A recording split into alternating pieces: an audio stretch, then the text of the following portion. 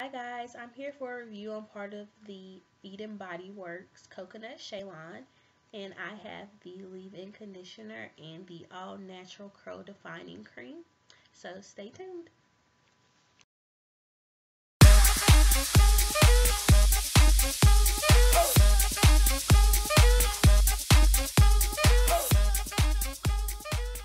I actually decided to pick up the Coconut Shea line due to my love of the BodyWorks All Natural Jojoba Manoy Deep Conditioner, which was actually what my first video ever was on.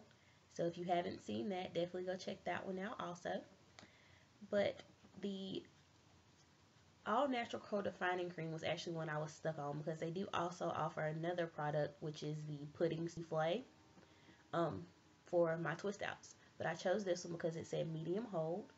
And the packaging actually says the Coconut Shea All Natural Curl Defining Cream is a humidity resistant formulation designed to refine and separate curls and waves. This product infuses moisture to strengthen hair, provide frizz control, and optimize style definition. So, sounds pretty good for a twist out, was what I was thinking. And for the leave-in conditioner, I actually always use the Shea Moisture Restorative Conditioner, and I know I needed a new product because I'm out of that, and I actually really like this one. And this one says the Coconut Shea All Natural Leave-In Conditioner is a daily conditioning treatment formulated with one of nature's best moisturizers, coconut oil, to penetrate and revitalize tresses. Blended with shea butter to seal in moisture, sulfate-free formula is safe for color-treated, chemically treated, curly, or straight hair. Before actually twisting my hair, I started out with a quick length check just to see how long my hair has grown since last cutting it in May.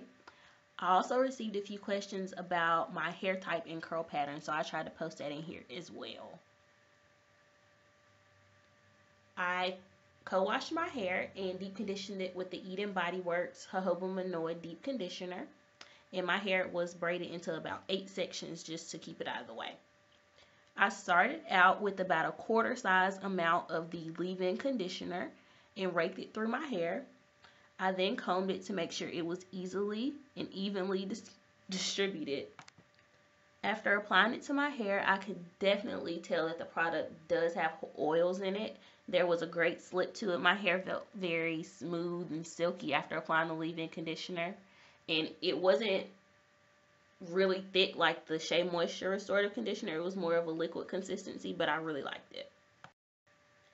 My hair was still damp during this part of the process, and afterwards I braided it back up into the braids to get ready to 2-strand twist it. I placed my hair in about 50 small to medium sized 2-strand twists, and I used about a dime size amount of the curl defining cream on each twist. The product also had a great slip just like the leave-in conditioner, and my hair felt very soft and moisturized after using it.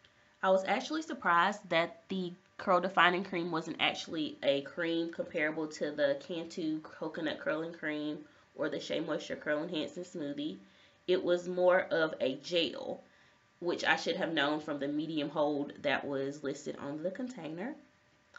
But my hair was actually not as crunchy as if I was using an Eco Styler gel or any gel like that. My hair was actually very soft, but it was very well defined throughout the week. For my night routine, I just retwisted my hair up, and towards the end of the week, I actually didn't twist it anymore. I just left the bonnet on.